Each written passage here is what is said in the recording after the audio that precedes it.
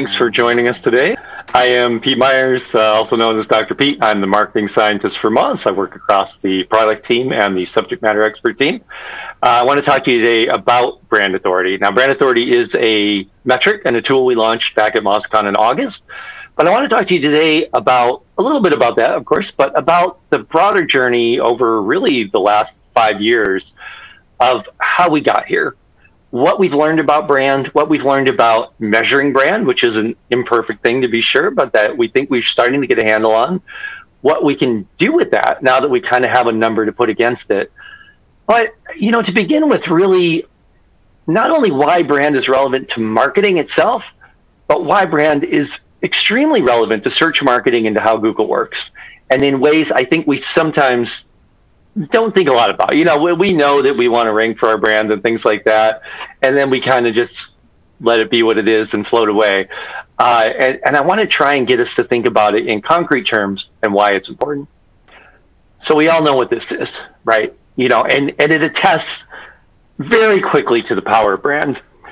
But the thing about it is that we also, as important as this is in the real world, right, we also kind of take it for granted, right? It's really easy to miss the influence brands have on us, miss the influence our brands have on others, because it's always there. It's so ubiquitous. It's so part of how we make decisions, and you know, the information we pass on to people, and the way we refer things, and the way we recommend products, services, what have you, the way we look for things, that I don't think we give it the attention that we should sometimes. I think we're also a little hand wavy, right? You know, we kind of go, oh, brand, yeah, brand is important, and we have to build our brands, and we have to brand. And then we don't really do anything or say anything. And I'm grateful. I'm seeing people in the SEO community, and you know, the timing is great this year and last year, talking more about what that means, talking about how to quantify it, talking about how we build brands. And that's really nice to see, because I think we're coming to some of those conclusions together, that this isn't just sort of a vague marketing idea. This is a very specific thing that matters in the world. And because it matters in the world, it matters to Google. And I want to reiterate something you may have heard of, but this is a very important concept in Google search. And this version is my version, but it goes like this. Someone in 2023 types in a search for Apple. They almost definitely mean Apple the company. They don't mean Apple the fruit, mostly, even though we all know what that is, and we probably had one, you know, at least the people on the call here. They don't mean any of the many other interpretations, like the Mother Love Bone album from the 90s. Most people want the company. And if this seems familiar, it's because it's really a ripoff of Google's own slide. This is directly from the Search Quality Rater Guidelines. And this is a concept that Google calls dominant interpretation. And I think we underappreciate what it means. And so again, what Google's saying is that most people, when they type in Apple, mean the company. And if most people mean that in the real world, if that's the expectation that searchers arrive with, then we have to serve that expectation. Google has to serve that expectation, because if they don't, then the results are wrong. That's how they view it. That's what the Search Rater Quality Guidelines are saying. Now, how that it gets interpreted into the algorithm, how they measure that, you know, we're going to get into some proxies for that. We don't entirely know. But we know it's so important that in the past even, we've seen situations where penalties were quickly removed because a very big brand wasn't ranking first. This isn't because, you know, I think it's easy to go, well, Google's just playing favorites, right? They're paying ad dollars, they're doing this, that, the other thing. Okay, you know, money talks to some degree. I do believe there's strong separation between organic and paid, but it doesn't mean it doesn't matter. But I think what's critical to Google is that this really is a search quality problem fundamentally, right? If Apple isn't ranking first here, then something's wrong. The results aren't what people expect. And what I think we have to face as SEOs that maybe is a little scary is that even if Apple weren't doing the other things right that we say they have to do, you know, and obviously as a huge brand they are, but if their technical SEO wasn't up to spec, if they didn't have the right kind of content, if their tags weren't quite right and their, you know, schemas weren't all in place, if they didn't have the right links or some of their links were a little strange, that doesn't matter. they still should be number one, because that's how the world works, and that's what Google has to model. So I really want to drill that into your head, and I may feel like I'm overdoing it, but this is just a fundamentally important concept of search. Also, I think, we all know over the last 10 years that there's been quite a dramatic shift in the diversity and the presence of SERP features. And so it's not just that Apple's coming up number one organic, right? Apple and all kinds of brands, and not even huge brands, but many medium-sized and smaller brands, get these additional signals. So here's a search for Apple. What do we see right away? We see this number one position with expanded site links. Takes up a bunch of real estate. Underneath it, latest from Apple. That's not just a news result. That's only news about the company. We see this knowledge panel on the right talking about Apple as a company, giving information about their stock and their products, that Google understands Apple as an entity. I'm not going to get deep into this. You may hear people say, well, brands are just entities. I'll give you my short answer to that. Yes, brands are entities. No, brands are not just entities. Apple and Bob's Fish Market on the corner are both entities. Google understands that those are things. Google understands that I and Taylor Swift are both entities, but we are not equal. It's sad to say for myself, we are not equal in the world. And Bob's Fish Market may be great, but they're not equal in the world to Apple. And so I think, yes, Google has this rich entity understanding, but they also know that some entities are bigger and more important and more searched for by people than others. And I definitely think Google can measure that. But what I want to get at here is just that even the SERP itself, it's just dramatically different. This is a SERP that Apple owns. And we've seen this, what happens underneath it is just dramatically reduced from a typical organic. Even in the AI search generative experience world that's coming, we can see that SGE understands that Apple's a brand, right? It describes Apple as a brand. It lists store locations. It's giving information about the stock and the corporation, giving their LinkedIn profile. So, I still am very skeptical about the rollout of SGE, and I'm not going to get into that really today. But even as we move to this, think about what SGE is. Think about what LLMs do. They model the collective knowledge, the collective language corpus of the whole world. And so brands are naturally represented in that, right? Apple is talked about as a company. Their products are talked about all the time across the web. And so even as we move to this, I actually think brands may become more important. These models definitely understand the presence of large, important entities in the world. And so I don't think anything's going to change there. I want to show you one data point. This is from CTR, an unpublished CTR study that turned out to be very complicated, but is still useful, about 5 years ago that Russ Jones, my late colleague, and I did. The blue line is a 10 blue links only, no SERP features, organic click-through rate curve. So it's a little higher than you might normally see, but basically in our data set, if there were no features, there were only 10 blue links, number one position got about a 45% CTR, number two position was about 15%, and a pretty standard CTR curve shape. A SERP with just site links in the number one position, just that one, what we might call a navigational, what we might call a brand feature, increased clicks in the number one to 80% and dropped the number two position to 5%. That's not, in my mind, it's hard to prove this, because those extra 2 to 4 links are so important, they take up so much space. It's because Google is very good at determining what brands, what entities are big enough and important enough to need those. And so they know what searches people are definitely looking for a dominant interpretation, and they surface those links there. And that's bearing out, right? 80% click-through in the number one position means everything underneath it, it doesn't really matter. That's not what people are looking for. So this is a very practical SEO problem. I don't want you to think of this in kind of vague marketing terms. All right, so how do we start to quantify this, what this means? How do we start to piece it together? Well, it starts with something we do pretty well, which is keywords and understanding the keyword space. And so for something like Apple, we have kind of the obvious stuff, right? That's easy, things with the word Apple in it. And they do that real well, right? Apple Pay, Apple Music, Apple Card, Apple Store, Apple TV. Yeah, they know how to get their name out there.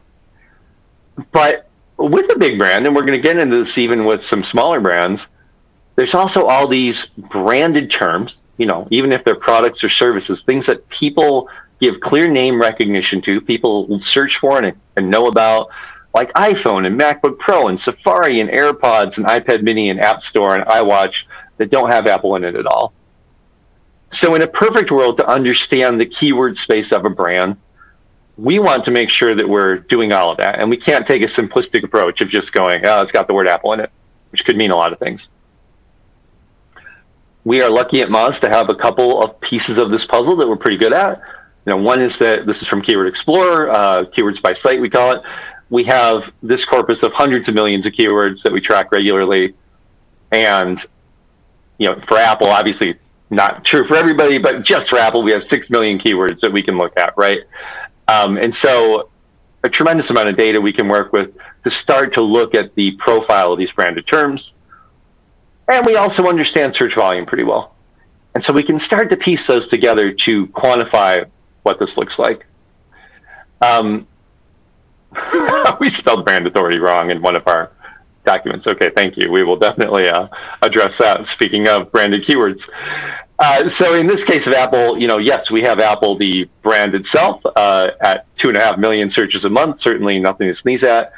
But you can see that these other things that we might think of as smaller, like Apple Store, even a pretty long tail product term like iPhone 14 Pro Max, AirPods, Apple TV, just those 5 that we're adding up, we're looking at something like 7 million searches.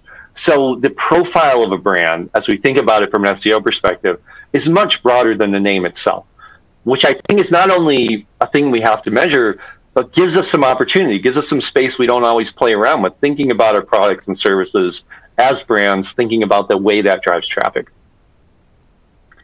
And you know what? This works for all kinds of brands, which is a nice thing. We have data on many sites that rank for hundreds of thousands of keywords.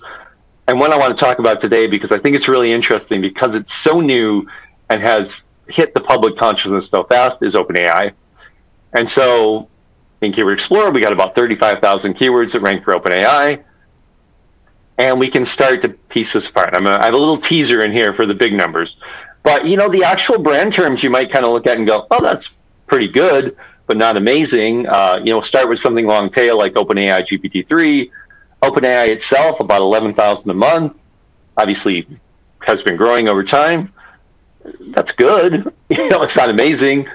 DALL-E, the product, the image generation product, 45,000, 4 times the brand itself. And then we have this 15 million at the top. And I want to talk about that. And I want to talk about it because I think as we try to understand brand, it doesn't just challenge how we think of brand terms. It challenges how we think of head terms, how we think of high volume terms. We are classically still in the mindset of thinking that the narrowest term is the one that generates the most traffic. And we know as SEOs that maybe that's not always an attractive term in terms of click-through rate, in terms of conversion, in terms of, you know, actual engagement. But we still tend to think of it as being the most traffic, the narrowest one, and then as you add words, it gets smaller and smaller. That's frequently not true over the last few years. As people adopt natural language, as people learn to search more like a human, we're seeing much more complexity in that. And so I want to challenge some of those assumptions in this next section. And I want to talk about how these brand keywords can drive traffic. So OpenAI, first example I'm going to give. What's interesting about it is even though the company has been around for a few years, most of us, and especially outside of AI circles or outside of kind of techie search circles, had never heard of them until December 2022. Until a little over 10 months ago, we had no idea who they were. And then they launched ChatGPT, and that kind of launched them into not just technical sphere consciousness, but the entire public consciousness. So we're looking at less than a year that their brand has kind of burst onto the scene. And so if you're doing SEO for them, if you're thinking in typical SEO fashion, you might be thinking about the kind of broad keywords, the kind of head keywords that you might want to target that would also drive kind of longer tail phrases. And so you might start with something like AI products, right? That seems like something you can compete in. It's not too narrow. And okay, you know, we're looking at about 2,000 searches. It's okay, not terribly exciting. OpenAI itself, as we already talked about, we're running at around 11,000. So, already the brand is kind of exceeding these longer tail phrases individually. Obviously, the concept of the long tail and thousands of things you rank for is still incredibly important and adds up to a lot. Chatbot. That seems pretty head term-ish, right? That's definitely in the chunky middle, which is a terrible phrase that we use. But, coming up on something that you think would be high volume and really right in the same ballpark as OpenAI itself. DALL-E, we talked about 4x, both of those. Chat. You're not going to get more narrow than chat. And, hey, this is great. 122,000, nothing to sneeze at, to be sure. But here's what's interesting. ChatGPT with a space, ChatGPT without a space. There's probably some overlap here in the way we count search volume. But all told, something in the realm of 10 to 15 million searches a month. Just massively outweighing what we would think of as head terms. And especially chat, where we might think, well, chat's broader than ChatGPT, right? Chat's a bigger bucket, and ChatGPT is part of that. No, that's a way of simplifying things that has been useful for us in the past, but that is often wrong. Because people aren't looking for the word chat. Chat is kind of a vague thing to say. It doesn't really have clear intent. People are looking for the brand. They know of the brand. And what's interesting here, and I know this is an extreme example, and I'm going to get into one that's maybe a little more down to earth and get into how this affects smaller brands. I see some questions about that already. But just to show you that, compared to even what they might think of as the most attractive head term, their brand terms are dwarfing that, are just driving their entire SEO process. And this is traffic that didn't exist a year ago. This is not them going to compete for things that drive 15 million searches. They created 15 million searches out of thin air. That's amazing. And that's the thing I don't think we think about enough.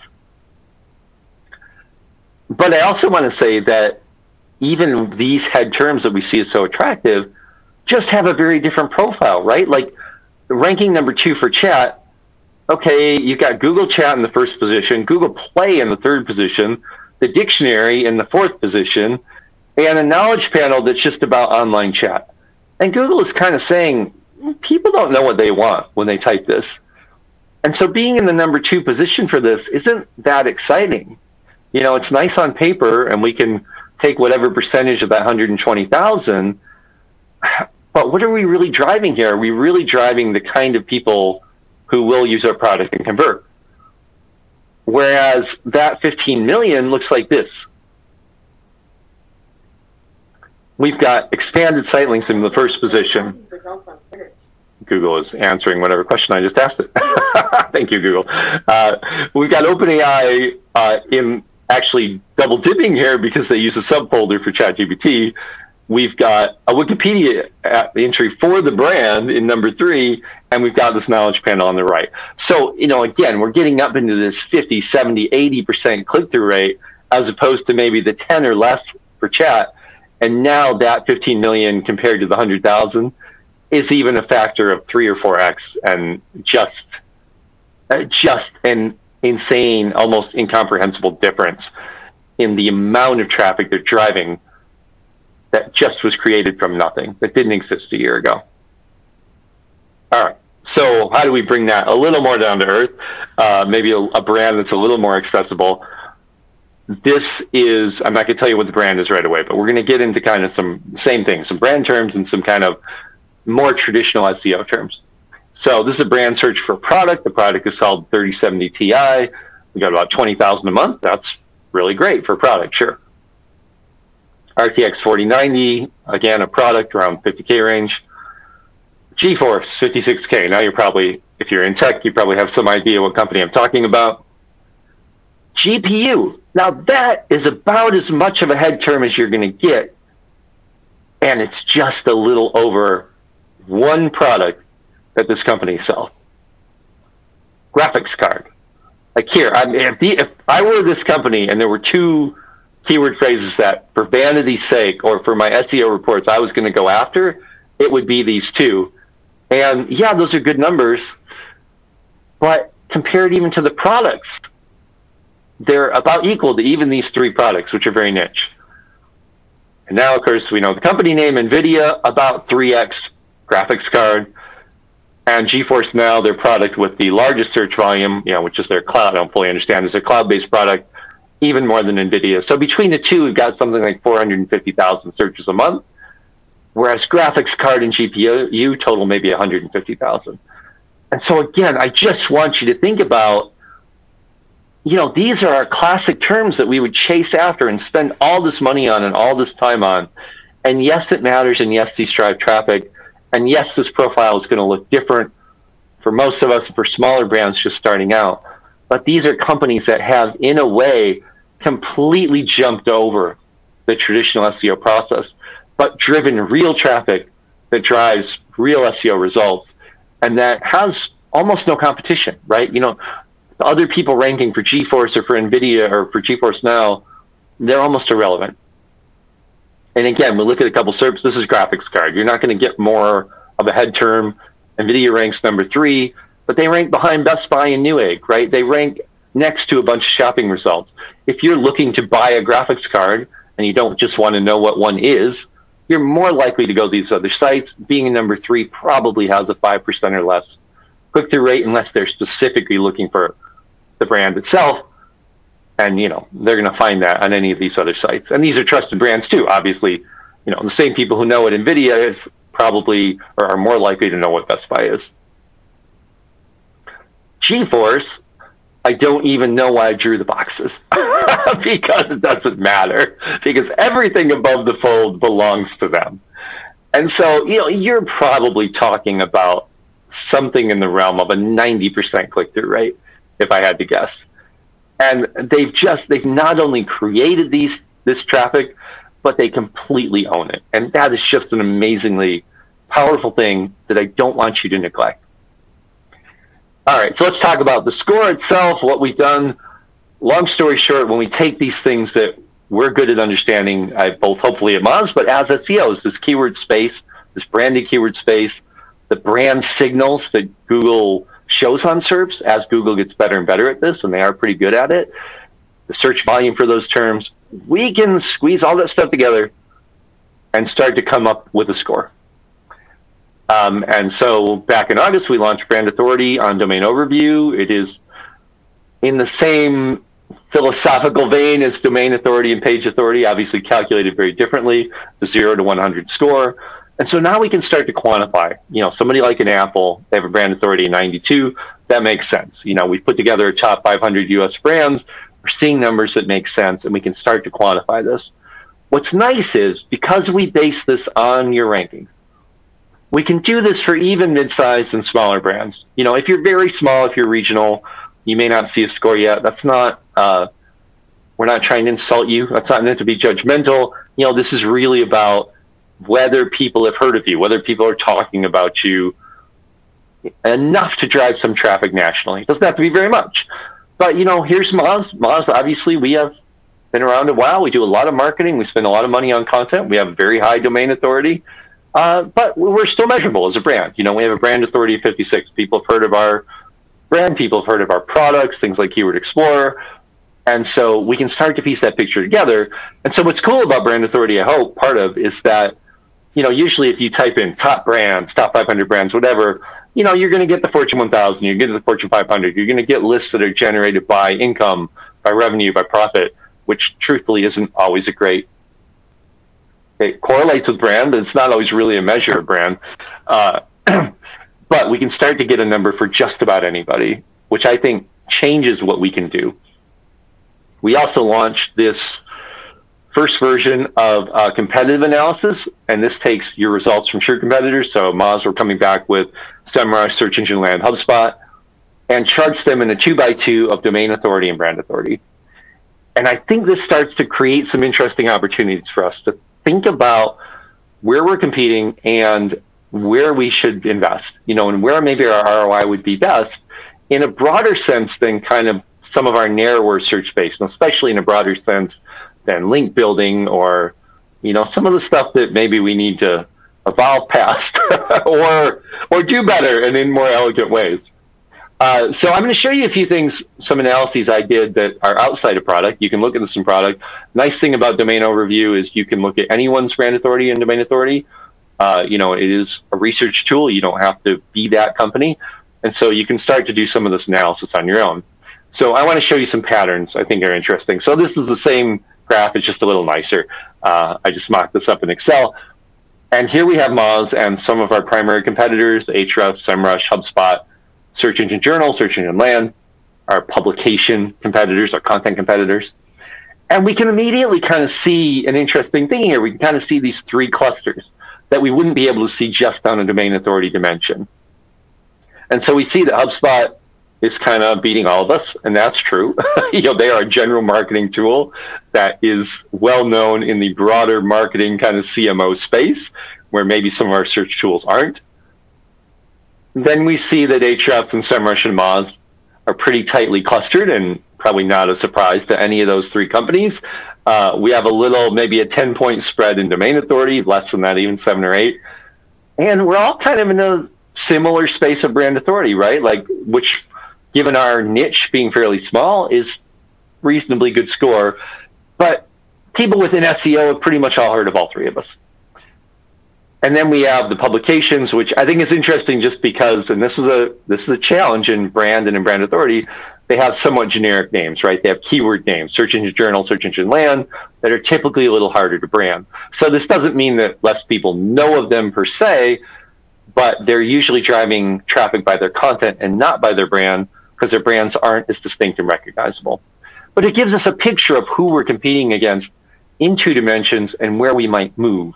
And so I want to show you kind of 2 scenarios I've seen that I think can get us thinking a little differently. One is this kind of dual cluster approach. So let's say you're down here in this DA-BA cluster in the 50s-ish. You know, they don't correlate. You know, you can definitely have a DA and BA that are mismatched, and that's useful and interesting in many cases. But here, just an artificial scenario, and we got a second cluster of competitors that are certainly outperforming us and our group of 3. If we only thought in terms of domain authority and moving in one dimension, or if we, now that we have it, only thought in terms of brand authority and moving in one dimension, moving away from our pack and into that other pack would take a tremendous amount of effort in a single dimension, right? It would take more money, more ROI, the lift would be harder to achieve than if we're moving, oh, get ahead of myself, if we're moving in both dimensions. So one thing I want to challenge people to think about, and this is not easy. I don't have any easy answers for how to magically be an Apple. You know, that's not going to happen. But if you can start to think about brand recognition driving traffic, brand recognition being an SEO factor, and something that brings people into search, and you can start moving that needle as you move domain authority, as you build your content, as you build your links, you know, as you build your equity on the web, it's going to be easier to outcompete people than if you're focused on any one dimension, because the higher up you go in these, the more it costs to get to the next step, right? And especially in our models where moving from, say, 90 to 100 is nearly impossible, right? Compared to moving from 0 to 10. They're just, that's how they're shaped. You know, getting to be a Google, unachievable. But moving a few points in both directions may be very achievable and may give you better results and better ROI. I think what's also interesting is we see a ton of scenarios where, because all your competitors are building content, all your competitors kind of have the SEO basics in place, all your competitors have a history and a link equity, you get into DA ranges, and it doesn't have to be the 90s, it could be the 50s or 60s or 70s for your niche, where breaking out of your niche gets pretty difficult. And so we see a lot of scenarios with big brands where, big online brands, I should say, not brick and mortar, but online brands, where they're all in kind of a tight DA range, but there's a broad spectrum of brand recognition. And so in some cases, you may, if you're only looking at that one dimension, not seeing of the power of moving in the other one. So this is a scenario where it would make a lot more sense to try and build your brand in various ways, and even branded content and content that promotes your brand that would move you faster against the competition than trying to increase your DA in a range where that's going to be extremely expensive. All right. This is a new idea. I realize that. Measuring this is new, and we're still figuring out how to use it and how you should use it And I hope you'll join us in some of that journey. But, step one is if we can put a number against this. We know what that apple is, but if we can start to measure it, we can start to compare ourselves. We can start to understand how we fit in our own niches, how we compare to similar brands. And if we can quantify it, we can start to take action, which I think is interesting in and of itself. And we want to build tools around that. But I also want to challenge you with one final thought, which is this. I think sometimes we view search as beginning here. We view search as beginning at the SERP. Someone's typed in a keyword, we have a SERP, we're measuring what's the volume, where are we ranking, what's the click-through rate, what's the conversion, all these things down the funnel, which are great. That all matters. Absolutely. You want to know what you're selling. You want to know what money you're making. But this isn't where search starts. And this isn't where search starts. It doesn't start even with the keyword someone types in. It starts with the keywords in people's heads. It starts with the ideas we bring to search. And ultimately, brand is an idea that we bring to search. And it's an idea, this sounds a little strange, but I don't mean this in a nefarious way. It's an idea that we can plant in other people's heads. And hopefully in a useful, positive way, right? If we build strong brands, we build amazing products, we brand them well, people come to search with that in their minds. And then we win already. We've already won before anyone's typed anything. If we're just one of the people ranking for that generic term, then we have to share. Then we have to compete. Then we have to just be part of that pie. Whereas if we can drive how people approach search, if we can drive what's in their heads before they type anything, that is also SEO and tremendously powerful and changes the game for us. Couple quick things. This is the Brand Authority landing page, moz.com/brand-authority. You can learn more about the score, how to get access to it. If you are a Moz Pro customer, Domain Overview is the current product where we have access. You can enter any site, get your BA scores along with your Domain Authority, Page Authority, other metrics, and get that competitive comparison. It's kind of a V1. We're hoping to do more with that over the next few months. And then we have just relaunched today this Brand Authority quiz, Brand Authority Archetype, which is kind of fun. Our designers have done some great work on this, where you can enter a domain, get your Brand Authority, Domain Authority, and it kind of gives you a personality. It's kind of like a personality test for your site. And so you can start to understand the space you operate in. And, it's for fun. I hope you play around with it and enjoy it. But it's also just a way of understanding this two-dimensional space in this richer space of where you compete. So I hope you'll try that out. Again, we just relaunched that today. That's moz.com brand-authority-quiz. So I think that's about it for time for us. Again, thank you for joining us. So thanks a lot, and I hope you'll join us next time.